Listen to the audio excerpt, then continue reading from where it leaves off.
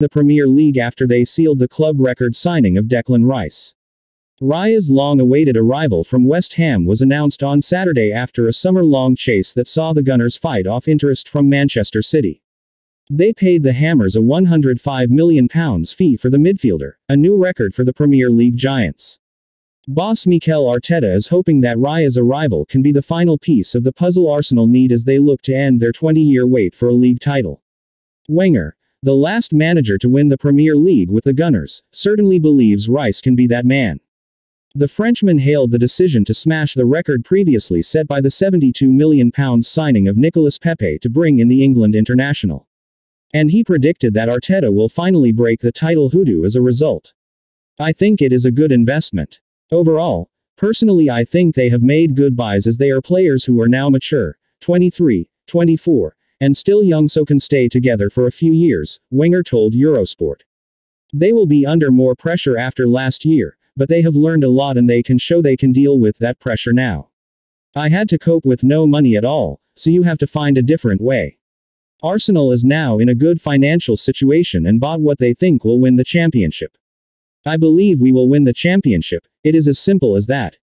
I have less doubts for Arsenal than the cycling today. Arsenal is now in a good financial situation and bought what they think will win the championship. I believe we will win the championship, it is as simple as that. I have less doubts for Arsenal than the cycling today. Rice himself revealed the main reason behind his move was Arsenal's emergence as a trophy-contending team. He heaped praise on boss Arteta, highlighting the style of play that the Spaniard has brought to the club. Big clubs, like Arsenal, have come for me and it's really hard to turn down.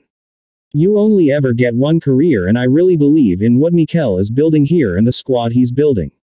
I'm really looking forward to the future with Arsenal, he said. I've been looking at Arsenal over the last couple of seasons and the trajectory they've been going on. Not last season but the season before, they finished 5th but you could see the style of play Mikel was implementing. Last season was an outstanding season, blowing pretty much every team out of the water with the exception of Man City. With Mikel and how he works, the squad, how young everyone is, the energy around the club and also the challenge of getting Arsenal back to where they belong, that means a lot to me. I know the fans really want that. For me as a player, I've come here really hungry to have more success and to spend my best years at this great club. I know I've got more levels to go up in my game, and I feel like he's the manager to take me to those next levels.